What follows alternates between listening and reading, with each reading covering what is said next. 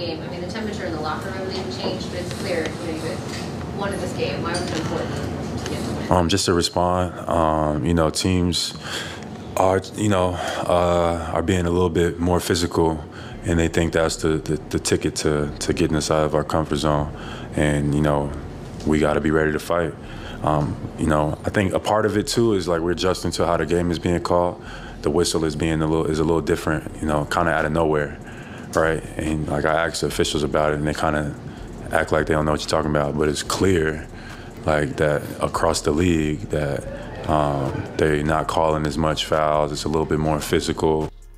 Last night, the Celtics got back into the win column. All 5 starters had over double figures, and we just played a complete level of basketball for the majority of the game. Now, the first quarter was not very good. We allowed 37 points, only scored 28. But after that point, after the first quarter, we locked in. Our defense was insane, allowing 20 points in the second, 11 points in the entirety of the third quarter, and 24 in the fourth quarter. Defensively, we looked like one of the best teams in the NBA again on that side of the basketball. Offensively, there was still a lot to be desired, but I think that we are taking the right steps to getting back into rhythm before the start of the playoffs. Now, in this video, I want to break down some film, and I'm going to show you exactly how the Celtics got this win by not doing that. Like I said, first quarter was bad, but we're going to show you why they won this game, how they won this game, and why they're still the best team in basketball. All right, here we go. This was one of my favorite plays of the night by the Celtics, and this is something you're going to see a lot more for the Celtics as we progress into the playoffs. So what we're going to see here is, boom, let me stop it right here. Now, what you notice right now is what looks like Tatum coming off a screen to get an open 3. That's what this is setting up to look like, right? So you already see Valanciunas starting to maybe try to hedge over it, but this is what, in reality, it actually is, right? So Porzingis is setting a quote-unquote ghost screen. Now, what that basically means is he's not actually going to screen for Tatum on this play. He's going to tap the player on his back, forcing Jonas Valanciunas to think, okay, we got to switch. I got to now go on Tatum, and Herb Jones has to switch onto Porzingis. But in reality, he doesn't even set a screen. He's just going to drop back into the three-point line, and now Tatum gets in the way of Jonas Valanciunas. Now, a ghost screen is very, very useful. I mean, it confuses defenses, and it forces someone to switch when they didn't need to switch in the first place. So, boom, now Porzingis gets a wide-open three.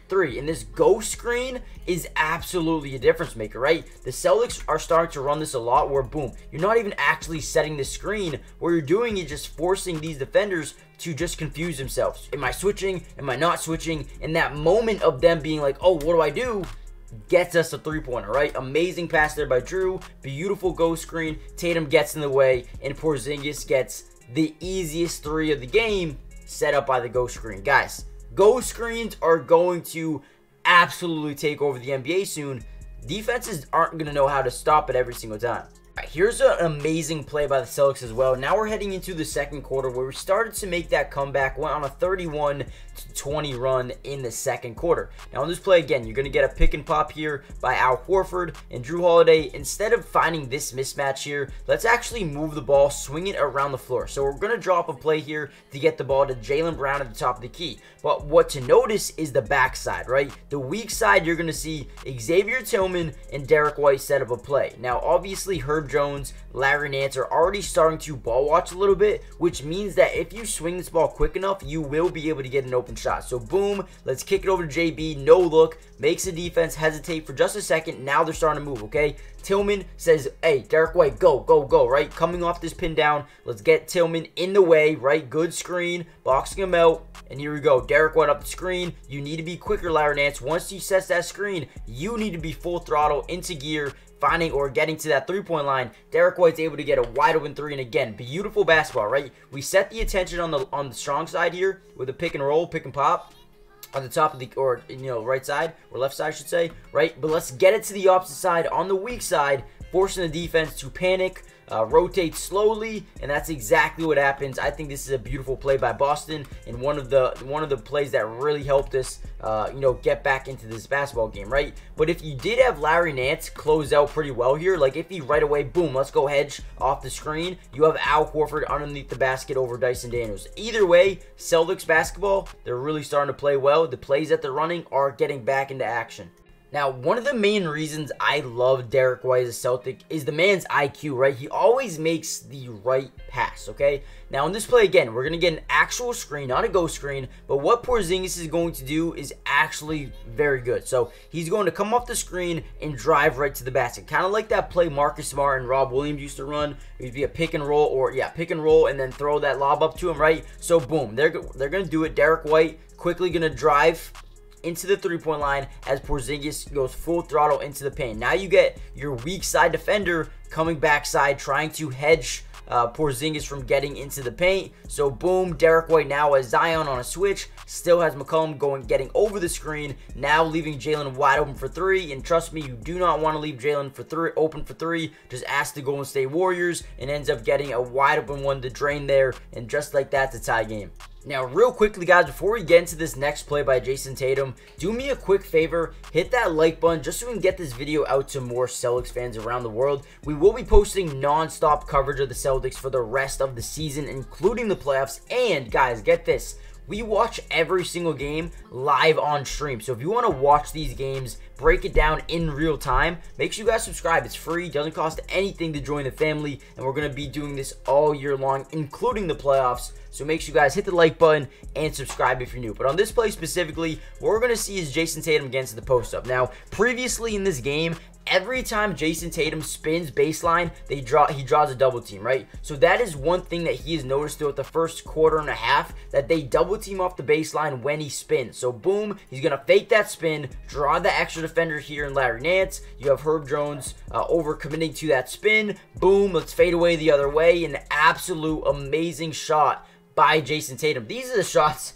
I want to see him hit with the game winners, man. Not the fadeaway threes, but that shot. That is his game right there, man. Beautiful, beautiful. Guys, real quickly, before we finish off this video, I need you guys to do me a big favor. Underdog Fantasy is doing the most legendary thing in the world. Not only, if you use my code in the description, they will give you a free $100 depending on how much you first deposit, but also, they're going to give you a free square as well. Now, what that means is, for example, let's just say Jimmy Butler, right? They're going to have Jimmy Butler over half a point, right? And every single couple of days, they're going to give you freebies that you can just easily win money on. Go claim your free $100 by depositing $100 or whatever you want. They'll match your first deposit, but also go get a free square. Go win money. They have so much you can bet on, and it's not just basketball. If you like MLB, MLB's here as well. They have tennis. They have NHL, they have soccer, they have women's soccer, FIFA, esports, racing, golf. They have everything you could think of, and they have live drafts as well. So if you want to get in an MLB draft and play that, you can. If you want to get in an NBA draft and play with some people, some of your friends, you can do that as well. If you use my code in the description, not only will they match your first deposit, but they're going to give you free money as well in terms of these little bets, right? These little bets that you can put in. Tyrese Halliburton over half a point, the easiest money you'll ever make in your life. Go check it out, and let's get right back into the video. All right, guys, let's get back into some more ghost screen action and see how it gets utilized on this play. So again, let's set a ghost screen. What does that mean? Let's not actually set the pick, but force the hedge defender to think we're screening the man Herb Jones here. So boom, let's set this fake screen and then just cut, right? So Larry Nance right away is thinking, okay, Herb is getting screened. We're going to do this thing where we switch off every screen. So in theory, it should be Larry Nance on Derek White, Herb Jones getting to the basket with Kristaps Porzingis, right? So boom, right when they don't do that, you're going to kick over because obviously you don't have a clear passing lane right there. Going to be a tough pass. So kick over to Jalen. Jalen makes an unbelievable pass right away. Quick. Doesn't even matter. And now we get the backside, the weak side help here on Zion Williamson. You even get Trey Murphy driving in a little bit here, trying to help inside the paint. Now, Kristaps can do one of two things, right? He can try to get an easy bucket, getting his man Zion up into the air, or he can kick out to Drew. But if you're smart, I think this defender here, Trey Murphy, is going to rotate to the corner. You could have Tatum open for three, but he does the easy thing, right? Let's get our guy up in the air. Let's throw down a dunk, gets it to go. We need to remember, though, on these plays, we can easily get open threes depending on what this extra defender does. And you obviously see right here, Herb Jones and Larry Nance saying, hey, they're obviously talking to each other. They're like, what are we doing? What are we doing? You know what I mean? They're obviously confused because of that ghost screen.